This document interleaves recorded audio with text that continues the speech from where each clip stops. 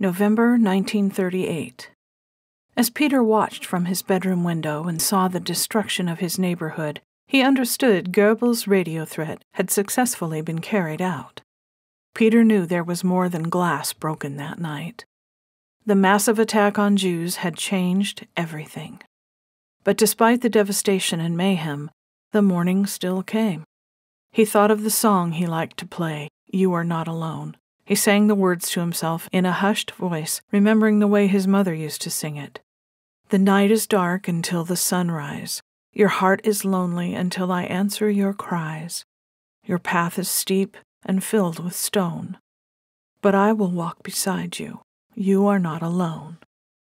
He wished his father were there. He would have known what to do, but he had been snatched away by the Nazis. The rest of his family was left to clean up the wreckage of their lives.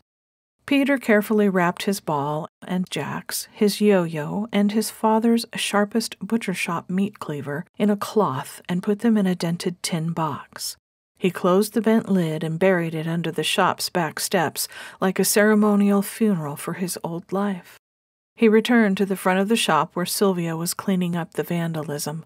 Becca sat on the bottom step of the stairs playing with her doll. Suitcases and bundles rested next to her, surrounding a sleeping baby Lily to keep her out of the wreckage. "They did this to all of us, didn't they?" Peter said to his mother. Sylvia nodded sadly. Becca picked up her doll and held it close to her worried face. "Gina, I told you to be quiet in the wardrobe. You must not say a word, or they will take away your sweet papa," she whispered to her doll. Peter grabbed the other broom and began helping his mother. "I don't understand why we're cleaning it up," he said. "It's their mess now." "Hitler demands it," Sylvia said. "Anyway, your father always kept a tidy shop." From around the corner, Bruno appeared, wagging his bushy tail. The tan and black dog ambled over to Peter. "Bruno?" he asked. "Look, Mutti, it's Bruno." Sylvia sighed. "Hurry up and take him back to Herr Frank's apartment. But don't go in. It's too dangerous, and we've got to finish up," she said. "Herr Frank has changed. He is no longer our friend." "Herr Frank is a Nazi," Becca said, her eyes wide. "He took Papa." "It's not Bruno's fault," Peter said. He slapped his hip. "Come on, boy. Let's get you home."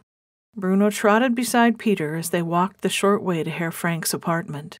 It was a trip Peter had taken many times to deliver meat packages, but this time he had to dodge the destruction of the Nazi stormtroopers, the SA paramilitary forces, policemen who stood by and watched and sometimes participated, and other vandals.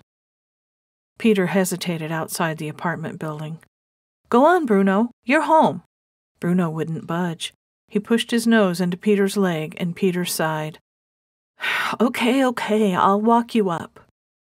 Bruno followed Peter up the stairs to Herr Frank's apartment. They stopped outside the door, which was open.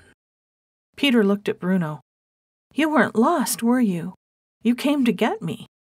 Bruno nudged Peter through the apartment door. Peter stepped around the corner to see what was wrong. "Herr Frank," Peter called, his voice shaking. He was in direct defiance of his mother and terrified of his friend turned Nazi. His foot slipped. Peter stared, his gray eyes filled with fear and confusion. Herr Frank was splayed out on the floor. Bruno growled and backed away. It took Peter a second to comprehend the disturbing scene. He had slipped on the slimy remains of blood, flesh, and brains on the floor.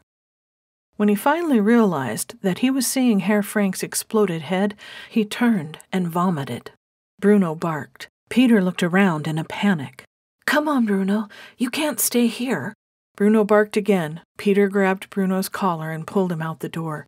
He didn't stop running until he reached the butcher shop. "Mutti!" he cried, as soon as he spotted his mother. Sylvia stopped sweeping when she saw the horrified look on Peter's pale face. She put the broom down and straightened up. "What is it? Peter, what happened? Why is Bruno still with you?